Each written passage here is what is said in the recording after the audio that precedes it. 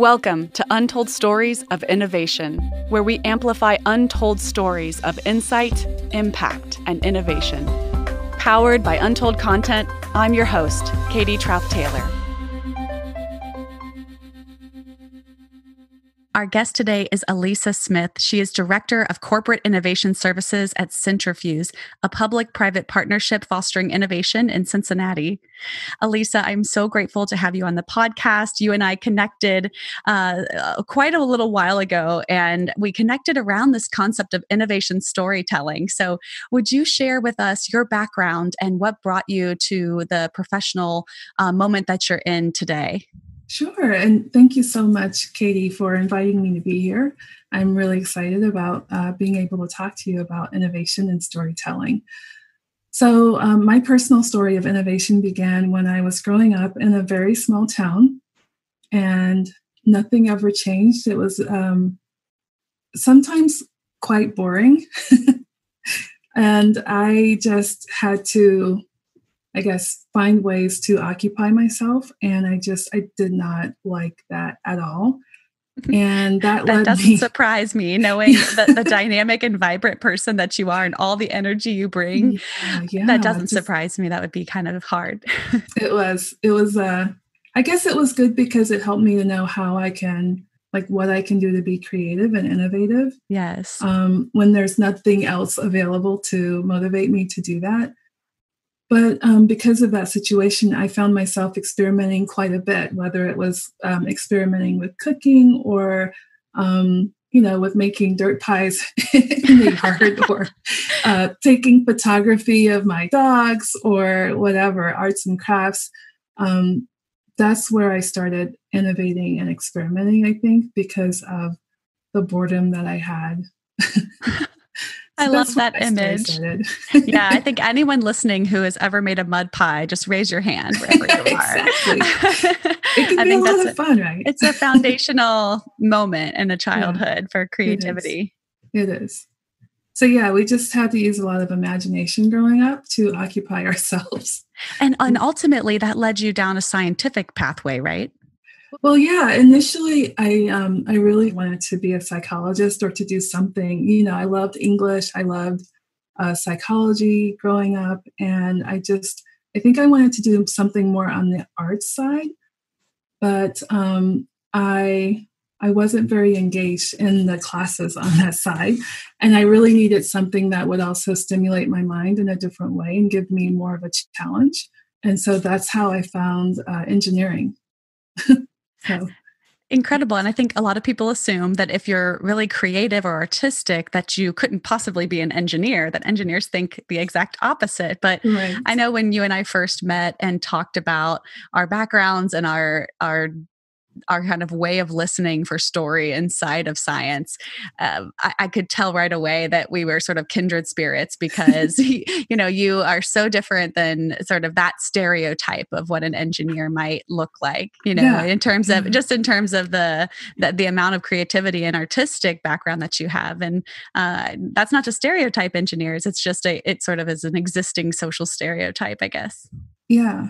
Well, the type of engineering I chose leaves room for that creativity. It's chemical engineering, and it's multidisciplinary. So it really leaves room for exploring many different fields rather than just focusing on hardcore engineering, which is what I love about it.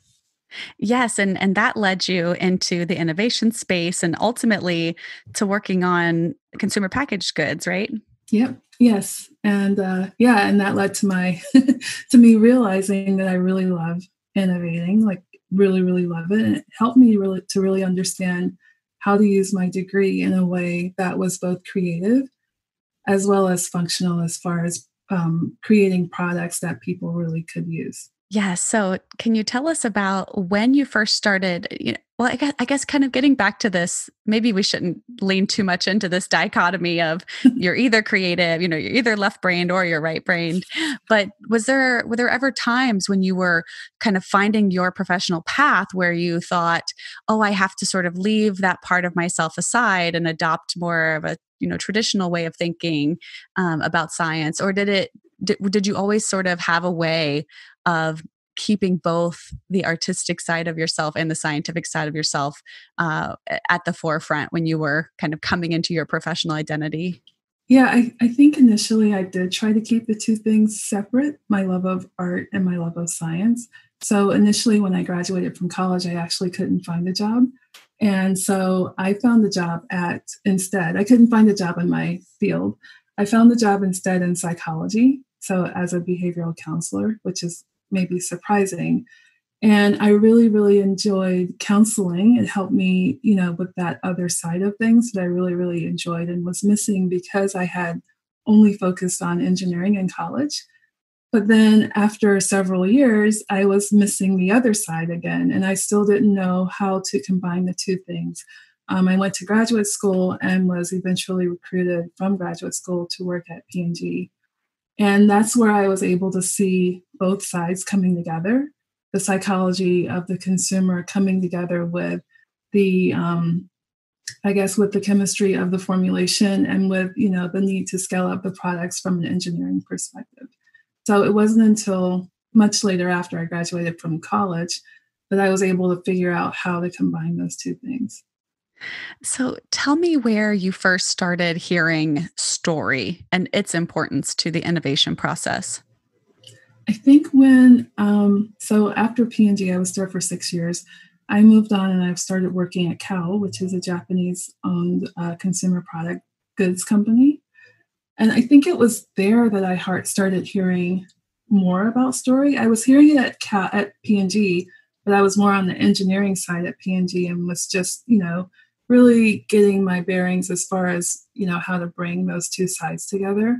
It was at Cal that I really started to understand storytelling and its significance, not only in creating and developing new products, but also in getting those products launched.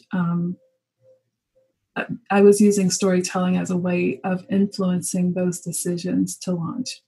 Oh, interesting. So, yeah, it was there that I was able to really understand the power of storytelling. And it's not that it wasn't being done at P&G, it's just that I wasn't as exposed to it there. Gotcha. Yeah. And for those listeners who aren't as familiar with Cal, it is a global consumer packaged goods and company, and you might recognize some of their brands like Biore and Jergens and John Frieda, and cosmetic brands, salon brands, and human healthcare brands. So yeah, tell us a little bit more if you could. Do you remember some of those first exposures to the ways in which story played a role in helping support buy-in for innovative ideas at Cal? Yeah. So I think a big thing, and this was at both places, and also as I think about it, it was even in college or or graduate school. Thinking about having to share your innovation ideas with other people. Storytelling is extremely important in helping people who don't necessarily understand the technology or the innovation. It's important in helping them to really see how innovation can come to life and how it can solve problems. So starting with the problem itself and then showing the relevance of technology and how it can solve that challenge. That started really at Cal when I started having to go before the leaders of the organization and explain this is the technology and here's why I think we should launch it. Starting with here's the consumer and here's the experience they're having and the gap that exists and how the technology can fill that gap and then help us with meeting the mission of changing lives for consumers. I love that. That's a very helpful formula or sort of strategy to try in terms of the way that you structure an argument when you're going to get buy-in. Mm-hmm.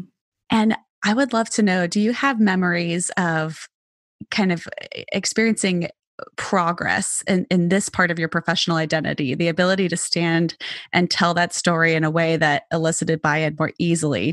Did you kind of notice progression there? Was it something that was intentional for you that you thought, I need to work on this, I know this is important? Yeah, I think for me initially it was, why am I not able to influence these decisions that are being made?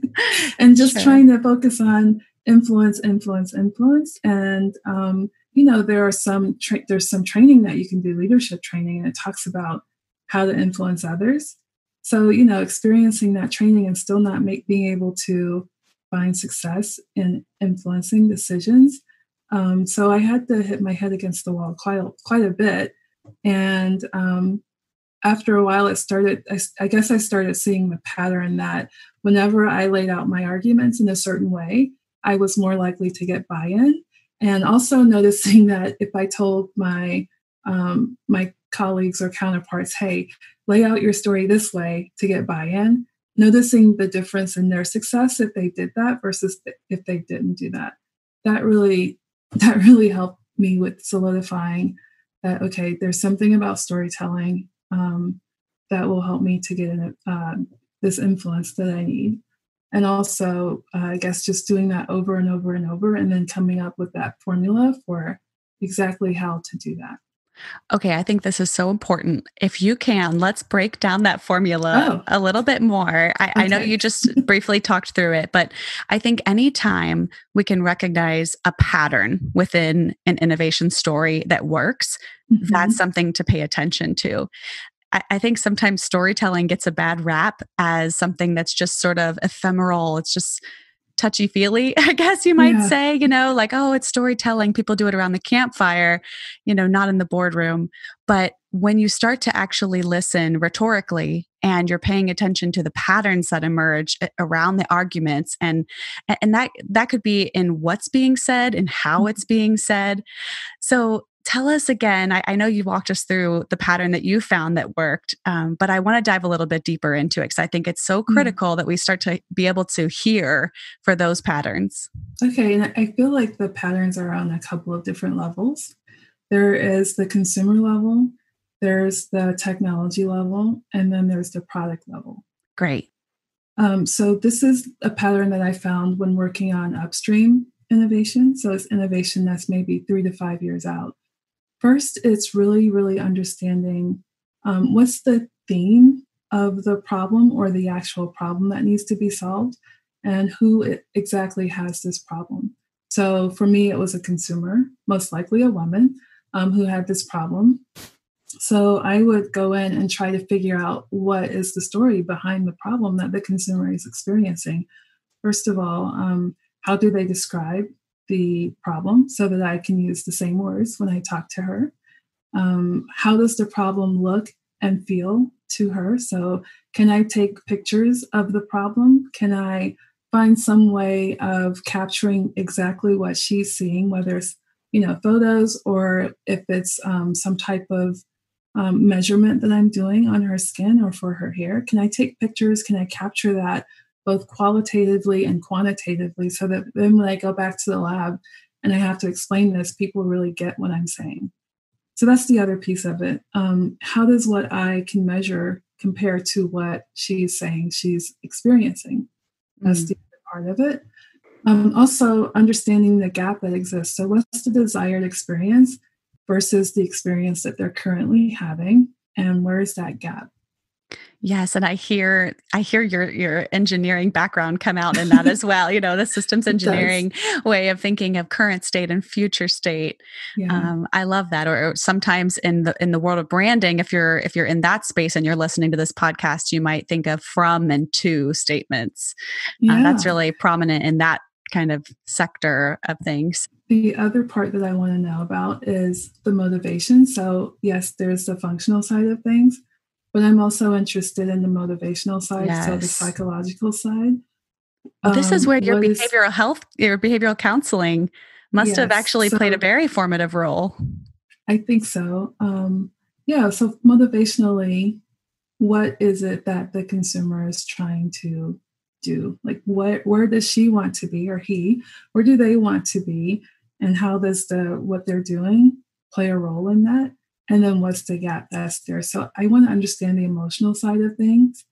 And then if I'm creating a physical product, I also want to understand from the aesthetic perspective, what are the gaps as far as the desired experience and the actual experience. So it's taking all of those things and then figuring out from a technology perspective, what is the role of technology in filling those gaps? in a way that leads to a superior product experience. Definitely. And then when you're going to get buy-in, especially in an organization that has the consumer at its center, you really need to be able to tell that story and express those motivations in a way that tees up the technology solution, right? Yes, yes. And all of this feeds into the product itself. So now I have this technology, this package of technology that I can add to this product base that delivers on the functional and aesthetic and emotional concerns of the consumer. Now, how do I create that product and give marketing a story around that so that whenever they go and they talk to sales or the consumer or the retailer, they're able to help them to understand in a very compelling way why this should launch, why this should be on the shelves, and why, for the consumer, why they should be purchasing and using this product. Yes, I love how you mentioned, I think so much of that consumer research dives into empathy and how critical it is to innovation, being able to see from the mindset of anyone who you're hoping to serve or benefit by your innovation. And then you're also speaking to alignment. So, how do I shift and change the narrative to meet the expectations, especially internally, of people in different departments? Because what manufacturing needs to know to buy in is very different than what sales needs to know in order to buy in. Exactly. That's true. Absolutely. So, yes, storytelling, to me, I truly believe that storytelling and innovation are kind of like the same thing because they go hand in hand in getting something launched and innovation launched. So, what I also love about you, Alisa, is that you are passionate about story sharing, and you started a podcast called the Beehive, and it's about women entrepreneurship. You also have your certificate in women's entrepreneurship from Cornell, and I'd love to know, what inspired you to start listening and capturing the voices of women in entrepreneurship? Well, I guess the biggest thing was I just wanted to give back. I guess I think that women play a very, very important role in society as far as helping society to advance. And I see many, many cases where women's voices are not heard, they're stifled.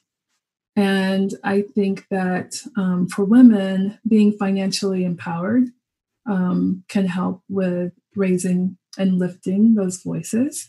And so I was just trying to figure out a way to do that, to help women with understanding how they could create their own businesses and share their voice to the world. So the purpose of the podcast was really to break down the different parts of owning a business to help women to see other women who have started their own businesses, even if they know nothing about a particular product or category. And I just wanted to give courage to those women who wanted to go out and do their own thing. So that was one side of me doing my podcast. And then the other side was from a corporate perspective, I was seeing that there were smaller companies that were coming in and starting to take market share. And I was trying to understand what's happening in the startup world such that they're able to come in and to convince retailers to launch products that we can't even launch. We see that there's a consumer need, but for some reason, we're not able to launch something that actually fits that consumer need. We see it out there, we can't launch it, but then the startup comes in that has no background in the category and they're able to actually be successful. So I was trying to understand, from a corporate perspective, what is this magic about startups? So there were two sides of that. Oh, fascinating. And so really the one of the audiences for the podcast was of course women entrepreneurs or aspiring startup founders, but also another audience were corporate innovation leaders who wanted to really better understand disruption and how startups think. Yes. That makes a lot of sense. What were some of your favorite interviews and episodes? Well, first, I always felt like whenever I did the episodes that the people that I was interviewing were talking to me at some points. So it was a very encouraging thing. One of my favorite episodes was when I talked to Kara Golden, who is the founder of Hint Waters. And it was just interesting talking to her. I think she was the last episode that I did. And she talked about how she had an idea for making a drink for her family that was more healthy than soda. And she talked to people from different corporations about her idea, and they told her all about how, there's so many regulations, there's no way you can do this, you don't even have the background for it, you can't not use preservatives. And she basically defied all expectations and she's been very successful. So that was really eye-opening for me as someone inside a corporation, because that's one of the things I think that's a barrier. We have all these rules, at least corporations. There are lots of rules and guidelines for what should and should not be done. And it's very, very difficult to get around those things or to influence people to go beyond what they think needs to be done. So that really helped me to understand truly how startups think. So that was one of my favorite ones. I also talked to someone. This is Kim Addis. She is the founder of Frame of Mind Coaching. Whenever I did my episode with her, I felt different immediately after the episode. I felt different. Yes. Well, and I noticed that you have a frame of mind methodology. Was that an article or is that a certificate? It's a certificate for coaching. I believe so much in that methodology. It's really focused on mindset and how what you focus on grows. Wow. And, whenever you're in a corporation, there can be a lot of frustrations because of all the things you can't do. So that really helped me with understanding how to focus on what I could do and what was within my sphere of influence. But yeah, that episode with Kim was really, really eye-opening. I think I'm a pretty positive person, but it helped me to really understand how in trying to influence others, the way that I see those people impacts the way I'm able to influence also. So it's not just me telling the right story to other people. It's also having my own right story about that interaction. Wow. Yes. Yeah. Interesting. So in terms of how we internalize our perspectives or our perceptions rather. Mm-hmm. Because it impacts how you are interacting with other people, and they can feel that. So whether or not you're able to influence people, it's going to be, I guess that's based on what you think of those people. So people can feel it if you don't think positively about them. So it's going to make it harder to influence that situation. Could you share maybe what this might look like inside of an innovation team, for example? Let's see. Okay, so I have a good example. So if I'm in an innovation team, I'm on a team of maybe 3 to 5 people, and there's one person who does not believe in what we're doing, and they never believe in it, right? Like there's always a need to kind of force this person to come along, like pull them along, kicking and screaming. If I have a negative opinion of what they're saying, I may interact with them differently if they're bringing up their concerns versus saying, okay, let's think about what you're saying. That's valid. Let's figure out how to address that point. Does that make sense? Dismissing versus helping the person to see that, okay, I see you, I hear you. Let's figure out how to use what you're saying, how to leverage that to get to a better place overall. And I've actually had that in my past for, trying to launch things that seem impossible to launch. But then ending up in a place that was much better than where we thought we could go.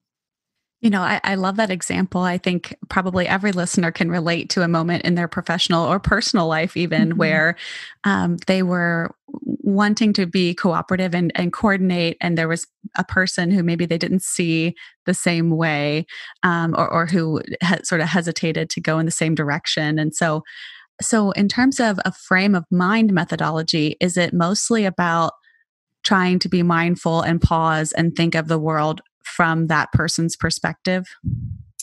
It's about having compassion for what the person may be thinking or feeling. Yeah. And not just dismissing, not just seeing the negative parts of what the person is doing, but also just also focusing on the positive things that they're bringing to the situation.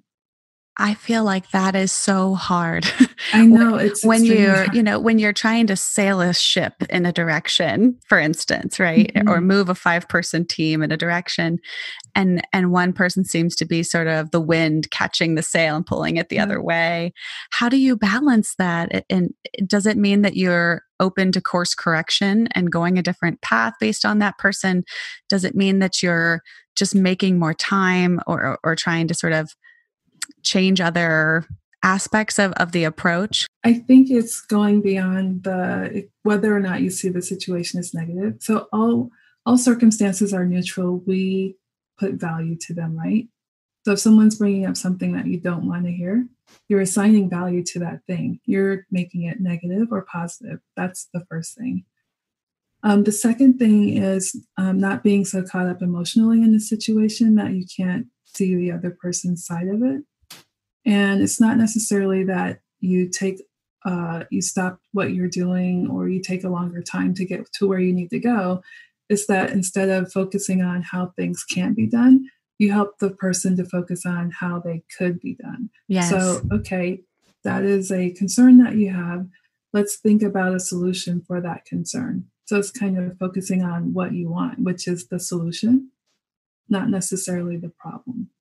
Yes. And it's doing that in, as you said, a compassionate way, where Yeah. you're not, ignoring or expressing anger or judging the person for having their doubts or their different perspectives. And the hope, of course, is that all perspectives help to shape a project and make it better. Yes. I think diversity makes innovation much, much better. So I want to hear those diverse thoughts, and I want them to be productive. So how can I make that productive? And so frame of mind methodology, that's one heuristic we can use to increase diversity within the innovation process. I would love to chat a little bit more with you about the issue of diversity in innovation. What are some of the challenges that you see still prevalent, and what are your thoughts on how the innovation community can respond? Well, I mentioned women's voices earlier, right? I think that what's also missing at times are the voices for people of color in general. I think that Yes. diversity needs to be intentional. So you have to seek out voices that are not like the other voices in the room, and that needs to have some thought put towards it. How do you bring in the voices that people aren't hearing? And then how do you ensure that people are actually listening and that those voices are being captured, and that you have some plans of actions towards what those voices are saying that needs to be done? So it's not always, I guess it's not always easy to do that.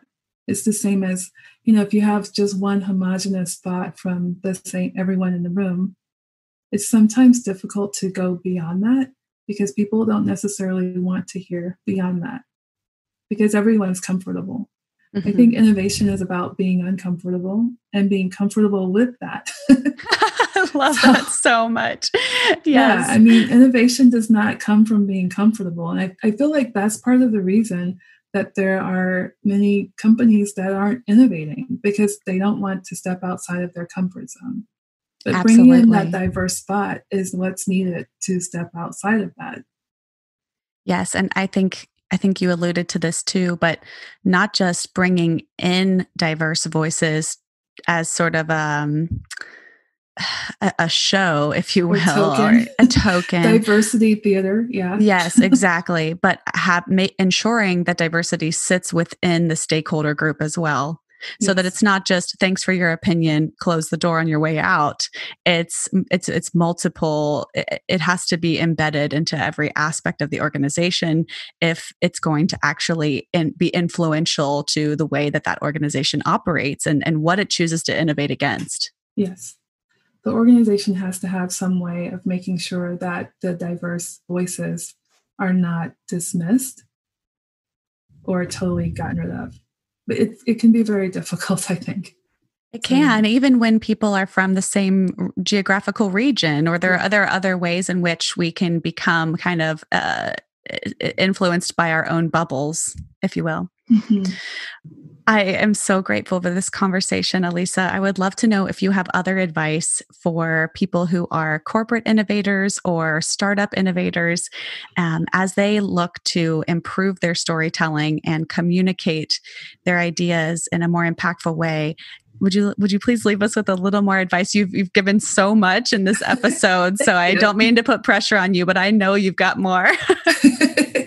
Well, first, I think the biggest thing is understanding who your consumer or your customer is, and just continually seeking to understand that.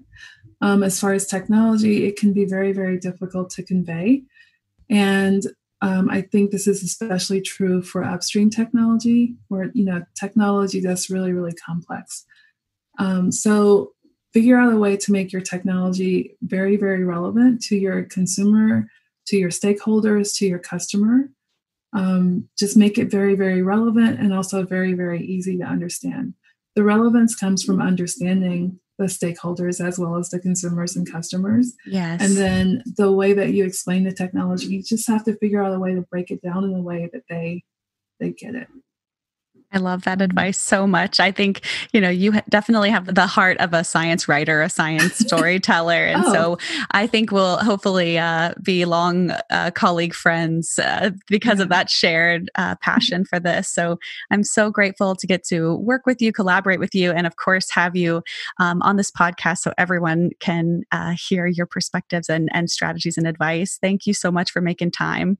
Thank you. This was really great. Thanks, Katie. Absolutely.